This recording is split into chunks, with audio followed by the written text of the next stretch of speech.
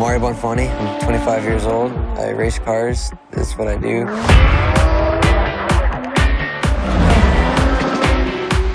On September 15th, 2006, I crashed and broke my neck on a bicycle. What you see here is a little bit of improvisation. We basically electrical tape my hands to what I normally drive with the daily driver to be able to do competition stuff to make sure my hands don't lose control of what the whole car is doing.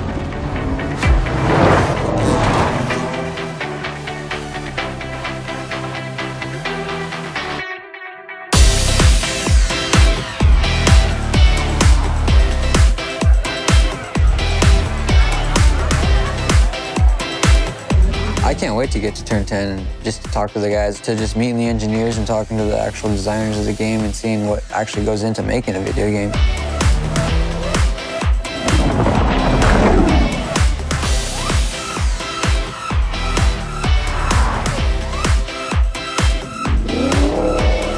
Meeting Mario and understanding his story, that's exactly why we do Forza. Bring people together around cars, bring people together with their friends, get people talking about cars. What are you guys doing?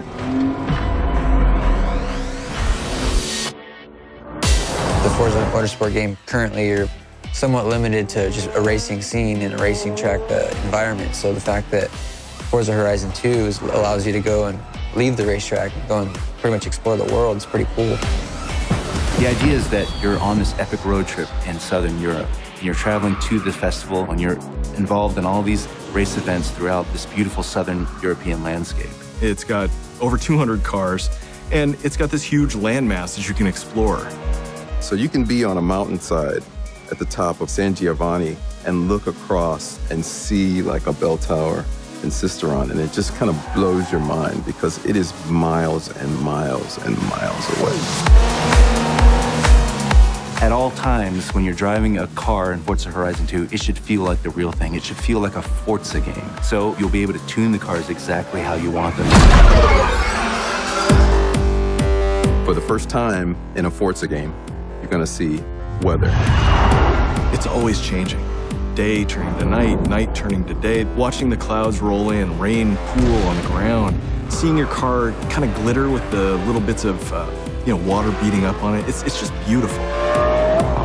On the Xbox One, we're able to build that social network, that social cohesion between players, and really bring it to life in Forza Horizon 2. So the idea of going on a road trip in Southern Europe with your friends is immediately attractive. But when you combine all the different types of events that the game has, everything from hill climbs to cross-country events to point-to-point sprints, and showcase races where you're racing things like steam trains and aerial stunt shows, I mean, it's just this sort of fantasy that can only come to life in a video game. So Forza Horizon covers your bases with great music and exploration, but it's more forgiving. It's more easy to drift around and have fun. Knowing that Mario drives competitively really has made his ability to go fast, at the heart of his mission. And I love that Forza can open up that world to him even more or help him in any way. That's fantastic. Obviously, we love cars, but getting the real passion, that's our fuel that keeps us going. Also, I think life should be fueled on his passion. That's what I live off of, so it's perfect.